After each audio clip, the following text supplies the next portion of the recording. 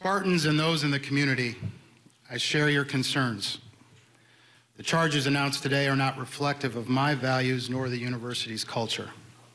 In fact, our department's core values, what coaches, staff, and student athletes are expected to embrace, have been challenged. But those values continue to rise as our source of collective direction during these times. Respect. Respect for yourself and respect for others. A positive attitude. Continuous improvement. Accountability. One focus while being part of a larger team. And integrity. My expectations are that everyone within the athletic department, every member of our staff, every one of our 800 student athletes will strive to focus on these words and their meanings in their personal approach to work, pursuit of education, and their everyday life. My assessment of each of our 25 sports and the coaching staffs that lead them is focused on three general categories: academic success, athletic success, and social behavior and engagement. With much improvement and success in these areas, in football over the previous 9 years, 2016 was a difficult year in all three. My expectations are that it will not continue. Coach D'Antonio and our assistant coaches are accountable to develop leaders on the field and in life. Student athletes also need to be held accountable to the principles of respect and kindness. We owe them that. There are countless positive stories to tell about Spartan football and our student athletes, but today we're not focused on those. We're focused on responding and getting better. This will happen with the support of others in our department and across our campus and community.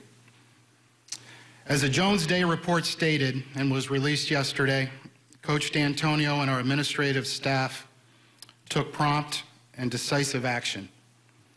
Athletic department staff were cooperative throughout the investigations, and it was imperative that we, as an athletic department, did not interfere, intervene, or influence those investigations. Patience was a necessary part of that process for all of us.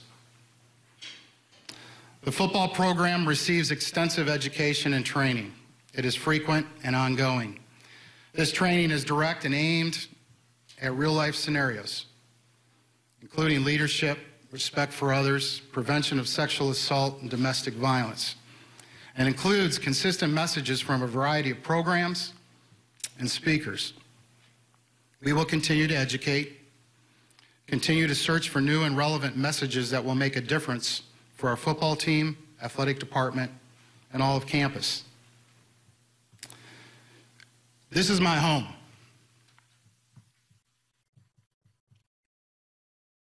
It's where my wife and I attended school,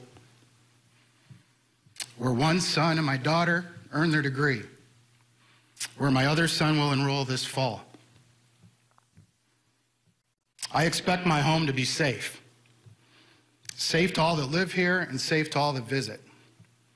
Like any home, its safety requires shared responsibility and accountability. As athletic director, I am responsible to make tomorrow better than today. I've assigned Jennifer Smith, Alan Haller, and Elliot Daniels to oversight roles in areas within our football program.